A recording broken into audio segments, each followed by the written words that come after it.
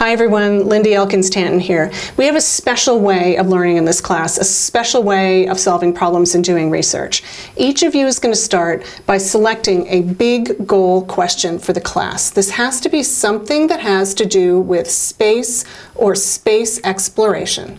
Some examples from other classes are things like, how will humans settle on the moon? Or how will we find life off of this earth? Or what is the universe made of?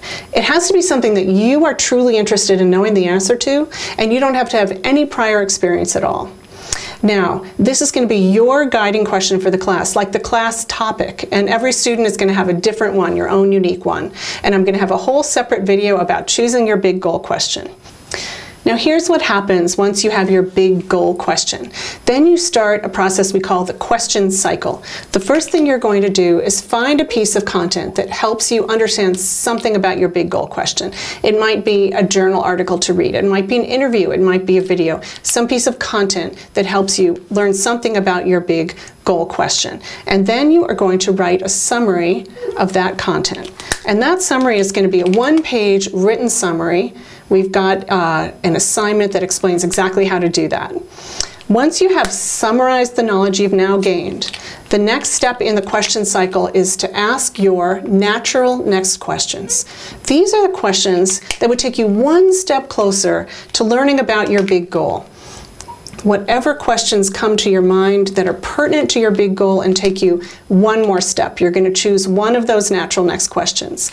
And then you're going to start the question cycle again. You're going to find a new piece of content that helps you to understand this new question. And then you're going to go and summarize that and ask your natural next questions. And that's your question cycle that you're going to do a number of times during this course to make progress toward understanding your big goal question.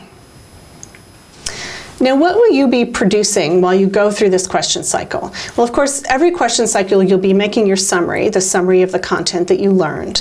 But also, you're going to be recording your whole process of learning in a mind map on a platform created by a company called Beagle Learning. You're going to access this through Canvas, and all the directions will be there.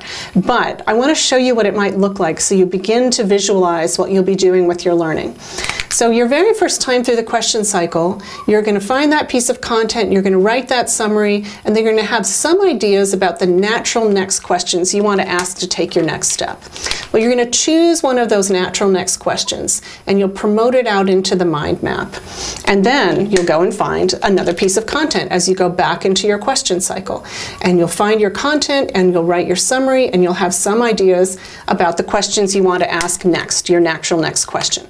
You'll pick which one of those you want to follow, you'll ask your question, and you'll go on and you'll find your next piece of content as you do your next cycle. Now this looks pretty linear, a pretty linear way to line up the information. You're marching through it with time. But we all know that learning is not really linear. What if your next question, what if this ends up to be a bit of a dead end? Do you think you've kind of learned what you need to learn here, and you really want to go back and pursue something that you were thinking about right at the beginning? Well, that's fine. Maybe the next time you promote another one of these natural next questions, and then you pursue some content that you learn from that. This is the real process of learning. The way we learn in the classroom a lot of times, it seems like it's obvious we should just learn A and then B and then C because someone else has decided it for us. But when we are learning something new for ourselves, which is the skill I want to teach you for life, it's not really linear. You go back, you ask a question again. What if you didn't quite get the whole answer? You want to do it again.